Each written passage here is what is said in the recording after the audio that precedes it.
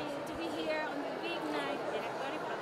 We're very excited. Yes, this is very exciting. We've been working on this movie for 6 years now, and we dreamed of one day bringing the film to Mexico and showing it, hopefully, to the Mexican people first. So to find ourselves here tonight at this moment is just a dream come true. Here we are. It's great. Estamos aquí. Which learnings about family and celebration of life has the movie left you?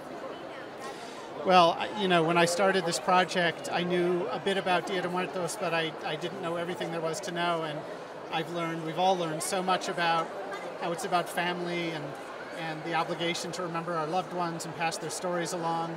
And it's now something that we've taken to heart ourselves, and we're all working very hard to make sure that our own loved ones remain remembered.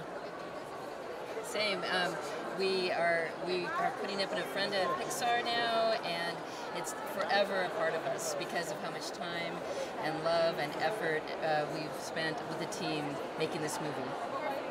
And don't you have a movie that is inspired from Mexico and has a lot of Mexican elements? Do you think there is any message that would be universally appealing? Absolutely. I mean, the idea of family. Everyone around the world has families. Everyone has lost loved ones and wants to remember them, and everyone hopes to be remembered themselves. So I think those are universal ideas that the world will love, but I think the world will also love seeing the beautiful culture of Mexico and the beauty of Dia de Muertos. And it's about following your passions and following your dreams, and I think everybody can relate to that. If you have to describe Coco in one word, what would you say? Hopefully beautiful.